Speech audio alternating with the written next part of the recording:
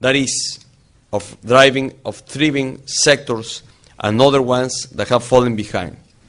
But as a result of such, there is also a fragmented society at both socioeconomic and regional levels between the North and the South.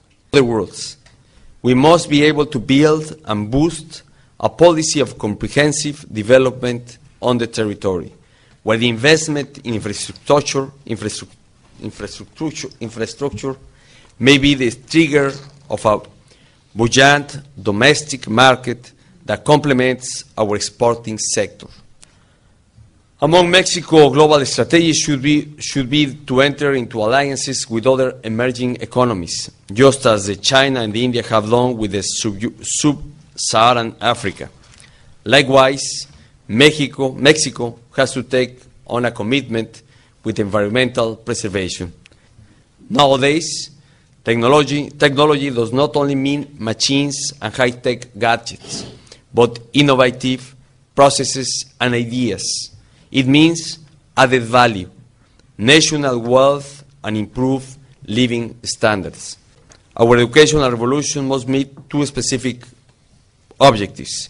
First, provide the population with knowledge tools to innovate ideas, services, and products.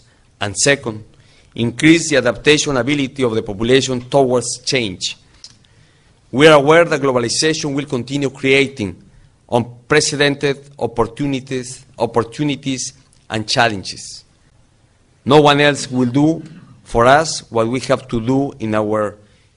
No one else will do for us what we have to do in order to strengthen and modernize Mexico. And something I would like to remark is the great challenge we have in Mexico, and I think in the whole Latin America, in order to contrast poverty and to make more equilibrated, how would you say, sociedad igualitaria? Where there's more equality in society. More equality in society. You understood it well.